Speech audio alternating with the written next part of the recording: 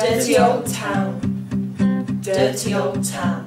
The idea here is that we do something with the community that engages the community and the community take hold of. The key things are memory, text and place. It's almost like a recovered memory.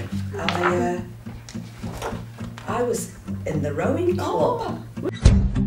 The Salford Sampler, sampling some important periods and important factors in the history of public transport. For me, home is anywhere where you see the pink signs that say you are now in Salford. The most important thing of all is to engage the community in the storytelling of Salford. This workshop's not about me, it's about you. Jot down a specific thing that happened to you. I was 17 and obviously still developing as a person, so they get you and they mould you to how they want you. And I find Salford very friendly. I'm a role model to my own community.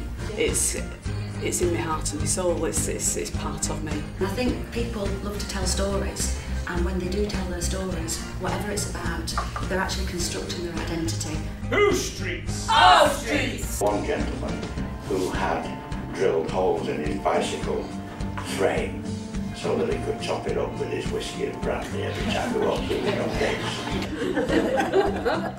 Now, it was actually quite common for individuals to brew their own beer on their own premises. Pint of lager, please. A pint of lager, please. It will benefit them a lot because it will generate a lot of money and it will generate a lot of more people coming to Salford. A right old mix of characters, all with their own problems.